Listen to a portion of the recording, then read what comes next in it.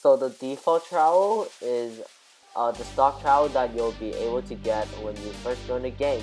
And there's also a golden reskin, and that is also a really sick thing. But today will be a tutorial which I'll be going through the benefits of the default trowel and why you should use it, obviously, because it's actually a very good trowel that I made. So I just want to share it to you guys, and hopefully you guys can get influenced. And yeah, so the default trowel is a cheap and efficient trowel, and it costs like really just 1 brick per placement. So like for a default trowel like that, it's really just decent.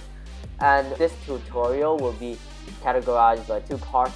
The first part is blocking attacks, which include like projectiles and launch, and the second category will be about void saving and climbing. So make sure to stay till the end, and yeah, I'll just get straight into it.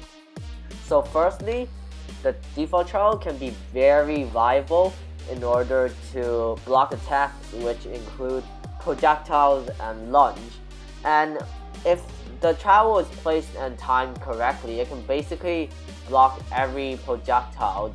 And obviously you need to consider the distance that you will be from the trowel, but excluding that, then you can legit block every projectile or lunge if you place it correctly at the same time.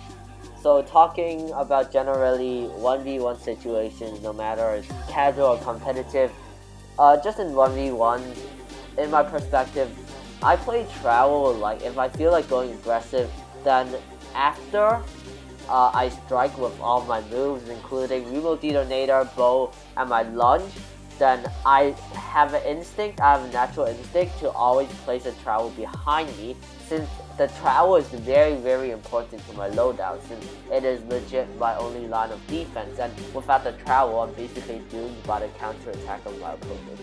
But other than that, if I just feel like playing passive and win the game by playing passive, then obviously I can simply just place trowels in front of me and shoot projectiles at my opponent, and it will work out pretty well, honestly, since I tried that in a lot of 1v1s. And if they aren't gonna go aggressive, then I just go passive with them, and I basically block all of their projectiles by my frontline trowel and just shoot projectiles at them and just win like that.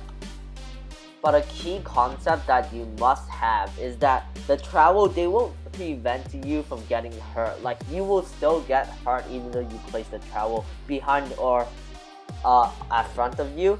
And like, for example, you got to be aware of the 2 main weapons in Super Doomspire that can control the trowel very well, and basically the trowel has no purposes if you don't know how to play the trowel correctly in that certain situation. And it is when facing rockets and remote detonator. Since rockets and remote detonator, they have a very huge radius compared to other projectiles like Super Ball, and if you're not aware of the rocket and remote detonator, then they can obviously hurt you from the radius.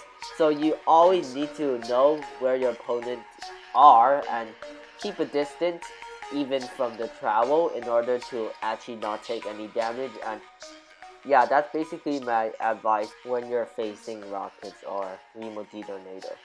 So the other function of the basic trowel is that you can do void saving with it, and well, void saving is very important, since if you die by like falling into the void, it will still count like in your KDR, and it will still count as a death, and you really want to minimize the time you die. So I'm saying that void saving is very useful, and also it's really just annoying when you fall down and like not save yourself. So like the trowel is like fairly easy to do void saving compared to the other trowels, and right now I'm gonna teach you the method of how you like void save with the trowel.